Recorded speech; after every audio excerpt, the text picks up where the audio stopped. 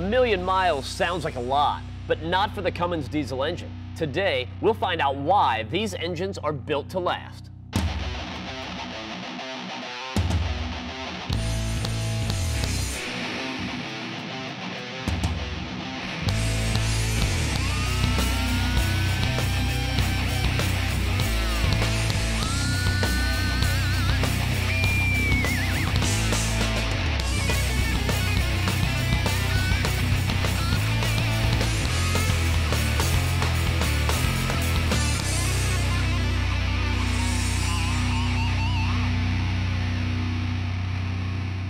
Welcome to TruckU. I'm Steele. Hi, I'm Bruno Massel. Now today, it's all about durability, and we have a couple trucks in the shop that exhibit just that. They're both running the big Cummins engine in there, and you know when you think about Cummins, you think about durability. Now this truck here is a 2011 Ram, and it's got the 6.7 Cummins turbo diesel in it. Now it looks brand new, but believe it or not, it's got 30,000 miles on it. So we're gonna do a little maintenance on it here today. Now Matt, you talked about durability. Now these engines are really built to last. We've got a number of customers have written in to us telling us they've got 1,000,000 miles on their Cummins engines. One's even documented 1.5 million miles. Talk about stretching your dollar. That's great. That's getting your money's worth, which I like. And you know, I actually have a little truck that's got over 200,000 miles on it, and I thought that was impressive until this one rolled in. 2001 Dodge 2500 belongs to our buddy Cash. Cash, thanks for bringing this in. We appreciate it. And you know what he's pushing on this thing? About 897,000 miles. That's just ridiculous. Is that all you could do? You're slacking. I mean, you can't keep up with the Joneses. Come on. You're giving the guy a hard time.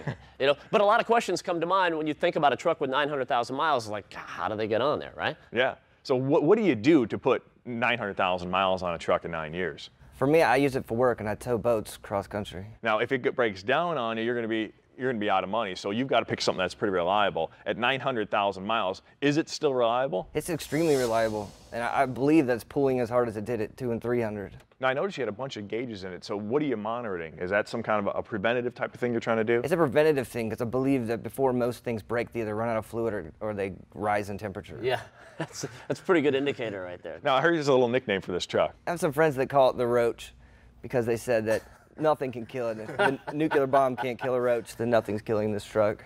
You know what's interesting? This is a great example of that, and a great example of if you keep your stuff up, it'll last a long, long time. You know, the guys at Cummins actually bought an engine back from a guy that had 280,000 miles on it, and they brought it back, they gave it to the guys in the white coats, they took it to the lab, and they ran all the tests, the same tests that they run on the new engine, and it passed every test. So that's a good example. What you've got here is a phenomenal example, and we want to do some maintenance for you, give you a break. You know what I mean? You're driving all that time, you need to sit back and relax, all right? So we're going to work on this. I like it.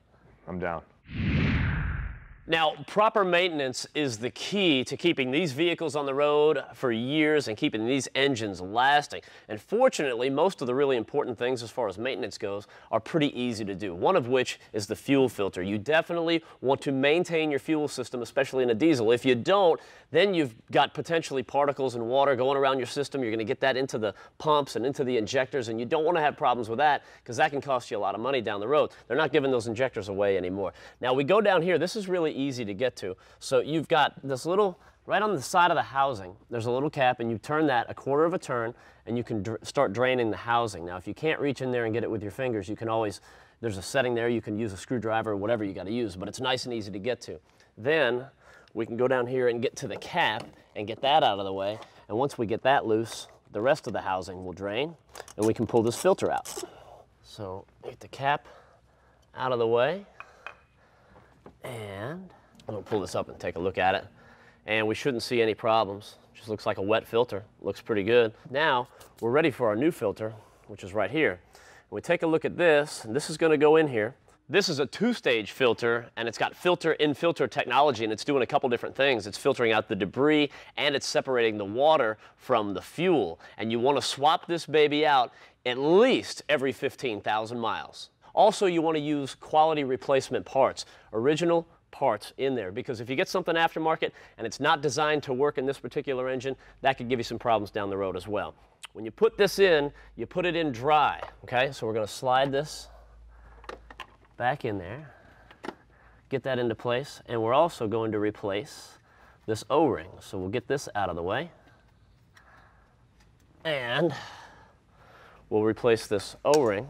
We'll get a little bit of oil on that. Now, the reason you want to stick that in there dry is because let's say you take like a fuel can that you've got laying around in the garage or something, and you dump that into the housing to pre-fill it, and you think, well, that'll be a good idea. You don't need to do that. Plus, if you've got any debris or any kind of junk in that fuel can, now you've put it into the area right there, and it's bypassed the filter, so you're offsetting all the preventative maintenance that you're doing. So don't do that. We can actually prime this in the cab of the truck here in just a second. So we'll get this O-ring back in place. Once we get into the cab, to prime this pump, it's nice and easy. It's a little bit different than some of the older models. On this particular one, all you want to do is go to key on for 4 seconds, key off, do that 3 times, it'll prime itself, and you're rolling. Inside the cab, there is a water and fuel light that will come on if you get some water down in there. Now, don't panic at the light. It's a really easy thing to fix. You would just go down here to the little drain on the side, hit it a 1/4 turn, drain it out, and then close it and reprime it, and you're back on the road and you're rolling. One of the nice things about the fact that this being an inline 6 is the fact that it's so easy to work on. You can really get to everything.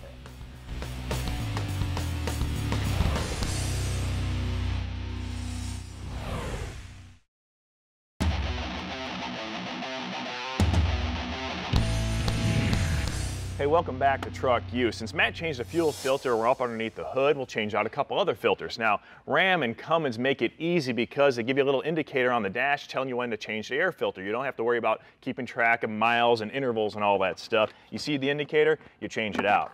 Now, one thing they do recommend is running an OEM filter. The reason why is because it's specifically calibrated for this engine. You know, you don't want dirt and debris getting inside here because of an inferior filter. Get this one out. You see what I mean? This stuff here kills engines. So we'll get that out of the way, we'll put the new one in place. And one thing to keep in mind is that the filters for the 6.7 and the 5.9 look the same. The only difference is the 6.7 is much deeper, so make sure you get the right part number. Now, while we're underneath the hood, we're going to change out the CCV filter. Now, that's the closed crankcase ventilation filter. If you've got a truck prior to 2007 model year, you don't have to worry about it. You run an open crankcase. 2007, the new emissions laws come into place, so you've got to keep it closed, and to be compliant, you need this filter in place. Now, you only need to change it out at 67,500 miles, but this truck's only got 30. But we're here, figure might as well change it out for the guy, do him a favor. All you have to do is get this vanity cover out of the way, take this cap off, and the new one goes right into place. All you have to do is put a little bit of lubrication around these O-rings so you don't pinch them. Now, one thing you want to keep in mind is keep the air tools away from these covers because they can damage the fasteners, and that's something you don't want to do. We're here behind the cab of the truck because we need to top off the diesel exhaust fluid. Now, if you've got a 2010 emissions compliant diesel truck, you need to work with diesel exhaust fluid. The only exception is the Ram pickup trucks. They go a different way about meeting those emissions standards. But right now, this is a cab and chassis, so we need to deal with the diesel exhaust fluid. Matt, why don't we top off a little bit here? You hold that for me. And then you can kind of explain how this whole system works. Well, you know I love science and goofing around and seeing chemical reactions and whatnot, and that's exactly what's going on in the exhaust. So if you follow the line of the exhaust going to the rear of the vehicle, let's say you're on the back side of the particulate filter, okay? So what's happening is the exhaust is making its way back down the pipe, and this is actually getting sprayed into a diffuser right there, so that it all mixes together. The fluid mixes with the exhaust. Now, inside this catalyst is where the reaction takes place. And what's going on is all the chemicals are reacting together and tumbling around. Basically, to make a long scientific story much shorter and simpler, it's cleaning the exhaust so that it complies with the new emission standard. That's what's going on in there. Now, for you guys at home, all you need to realize is that you need to keep fluid in here, and there's a gauge inside your vehicle that tells you when you're low, gives you the warning indicators. Just make sure, though, that you put a few gallons in every few thousand miles, right, I should say, because it's all going to depend on how hard you're driving is how much it's going to use. Now, all day today, we've been talking about the importance of using the right parts with the vehicle, right? So when you're buying this, you want to make sure it's a genuine Mopar part, or you want to look for the API certification stamp right there. Make sure you get the right stuff.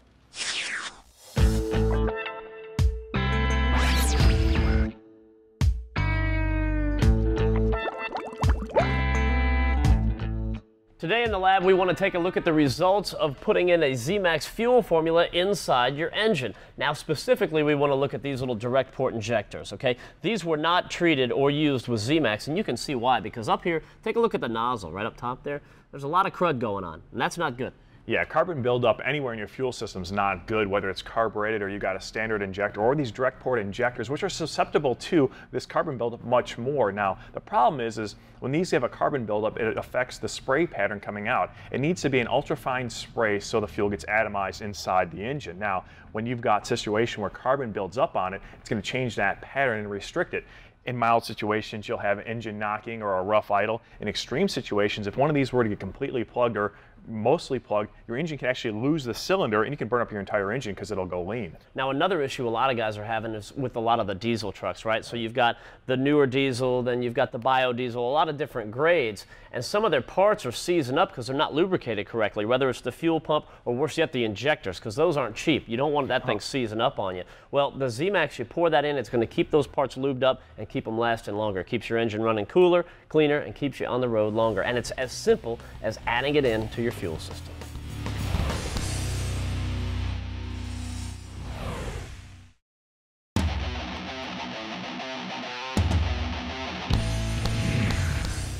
Welcome back. Now today we've been talking about the durability of the Cummins engine and the fact that as long as you keep it properly maintained, it's going to keep you on the road for many years and many miles. Now fortunately for us, most of the maintenance is pretty simple to do. The oil change is next, and that's really easy to do. Now think of the oil as like the lifeblood of the vehicle, so you want to keep that stuff fresh and clean and change it out at the right intervals. Now the best part is you really don't even have to pay attention. All you have to do is keep your eyes on the dash, because the dash will tell you when you need an oil change, and like I said, you don't even have to think about it. Just when those lights come on, make sure you do what it tells you to do. Now another cool thing about this particular vehicle is the fact that it's got the integrated exhaust brake. Now, this brake is really cool, and Bruno, on a side note, I'll tell you this, you know this better than anybody, I love cutaways. These are awesome. And this is a really cool one because this is a really cool turbo. It's called a variable geometry turbo, and I'm going to make it very simple because this is pretty complicated, and I'll try and tell you how it works. Now, what we're talking about is the sliding nozzle is kind of what makes all the magic happen here. So this is moving back and forth across the exhaust blade, and we're talking about the variable geometry. It's the geometry of the exhaust blade itself and the turbo. So what you're doing is you're changing the geometry there, and you're essentially changing the size of the turbo. Now you may ask yourself, well, why would I want to change the size of the turbo? We want the biggest, baddest one you can have, right, to make all the power. But not all the time. You want it to seem smaller so it'll spool up faster, it'll accelerate quicker, get rid of all that turbo lag, and when that does that, it opens up again, and boom, now you've got the big turbo, you can make all that big pulling power. Which makes this even more cool is the integrated exhaust brake, and that all comes into play here with this sliding nozzle. When you push the button in the cab, what it'll do is you lift off the throttle, this will close up like that, and that will give you a bunch of back pressure by closing off the exhaust blade itself, and that's going to slow your truck down. That's how the exhaust brake operates. Now, you know what this does, really? It saves your pads and your rotors and everything else that's in the whole line of the whole braking system, right, especially if you're pulling a trailer. I mean, think about it. Now, you can turn this thing off or on, right? So some people will say, well, can I just leave it on all the time? Absolutely, you can. You don't need to, but you could. It's not going to hurt anything. Really, where this all comes into play and where you want to use it is either if you're pulling a trailer, right, or you're on a hill, or you're pulling a trailer on a hill.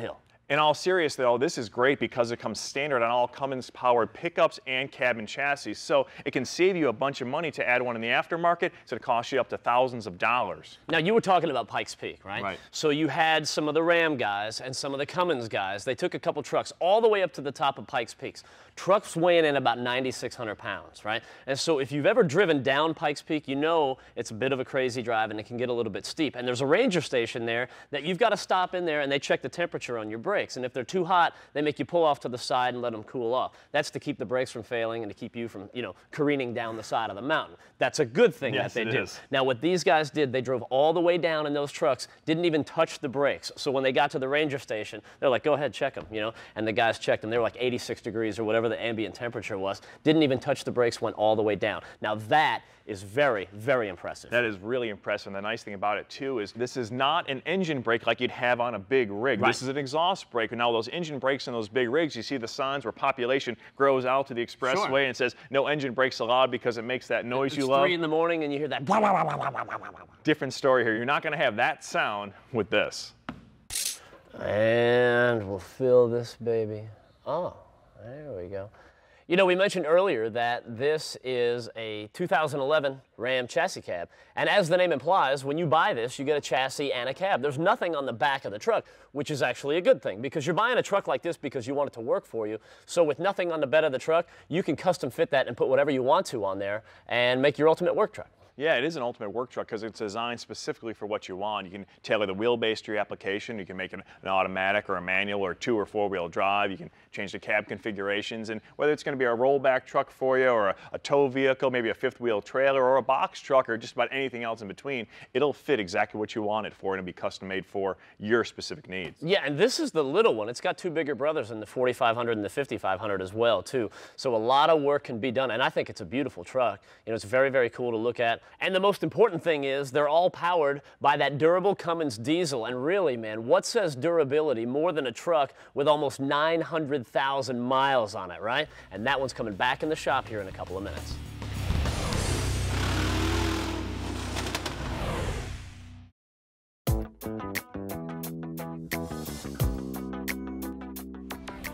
It's easy to see why the mirrors on the 81 project truck need to be changed.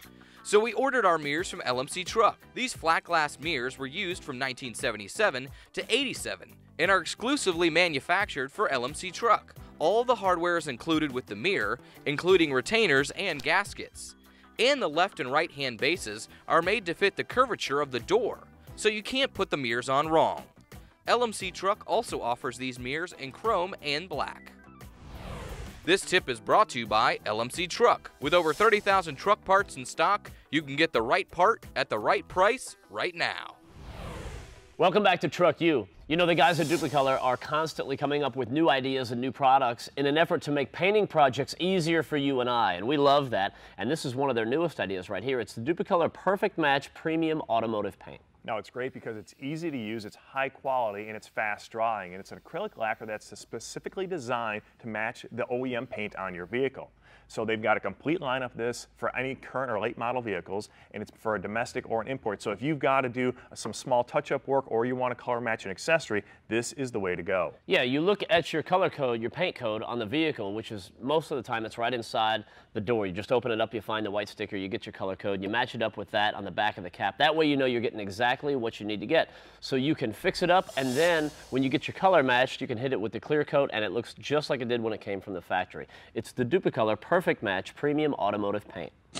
This is the Monomax shock from KYB America, and it's a nice upgrade for your shocks on your vehicles. Now, if you've just got the Altima or Bruno's smart car, you know, these twin tube shocks are going to be just fine for if you're never taking it off-road. But if you want to do any kind of pulling a trailer, or any kind of hauling, any kind of off-road driving or aggressive driving, this Monomax design is going to be a significant upgrade. Now, the difference is in the design of the shock itself. With the twin tube design, what's happening is you're mixing not only the nitrogen gas with the fluid inside the shock, and that's fine with everyday driving like Matt said, but what happens when the shock's really working, going back and forth, you start aerating that fluid with the nitrogen. The mix of the two is actually, the result ends up being like you're going to lose the dampening, like you'd have a spongy brake pedal. Well, if your brakes get aerated, the same type of scenario happens with this shock. Now, with this monoshock design, you don't have that because the gas and the fluid are kept separate, so the dampening will continue to be at a high level no matter how aggressive you get, no matter how hard the shock is working back and forth. Yeah, I mean, to really simplify what's going on here, you've got a bigger piston,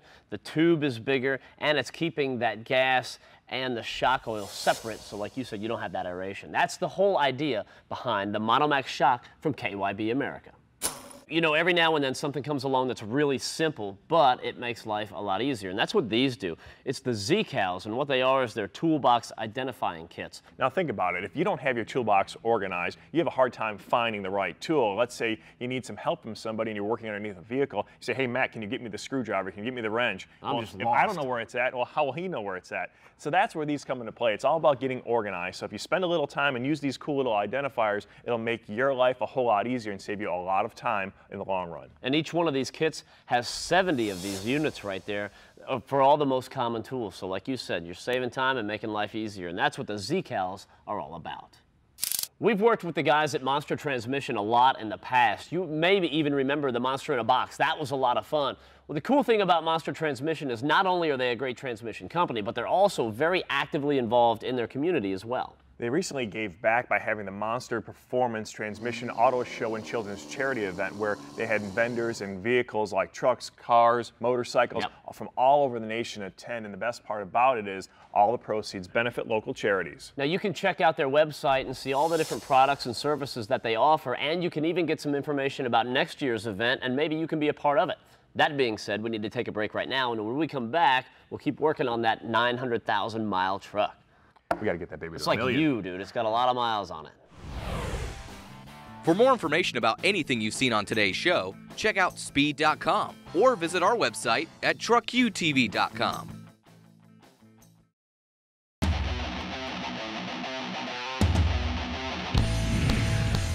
You got it? Yeah, I think I got it, but Slide that baby on it. Hey, welcome back. Now, we've gone from one extreme to the other. Now we're talking 2011, 2001. 30,000 miles, almost 900,000 miles. But really, the common theme of everything today has been maintenance and the importance of maintaining the basics in your vehicle, right? And this is living proof right here of how long something can last when it's properly maintained. And it's just the little things, you know, changing the oil on regular intervals, changing the fluids, changing the filters. The little things has kept this thing alive and kept Cash making a living with this truck. And I'll tell you something, those little things have paid for this truck 10 times over. Yeah, this is a high mileage vehicle, and Cummins has something that they call the High Mileage Club. And you can contact Cummins for more information about that if you've got a high mileage vehicle and you want to join that club. But this is the starter kit right here, 100,000 miles. That's pretty cool, right? Some people are probably happy to get that. Pfft, punky, kid stuff. This guy rolls with the big ones right here. Look at this, 900,000 miles and counting, man. He's getting close to that million miles. Here's the problem. Honestly, he's 3,000 miles shy, right? So do we give that to him yet, or, I mean, how do we handle this? I say we give him the benefit of the doubt, because the next time we see him, the thing might have 902,000 miles on it, because you never know where he's going to go. So we might not catch him until afterwards, so I say we give him a little love up front. We could just hop in this thing and put 3,000 miles on it real quick. I say we continue, keep on keeping on, and let him go do his business. Yeah, you might be right. All right, well, this is going to look good right there, and he is officially badged, and that's how it's going to look. High mileage vehicle, almost 1 million miles. That's awesome, and that's all the time we have this week. We'll see you guys next time right here on Truck U.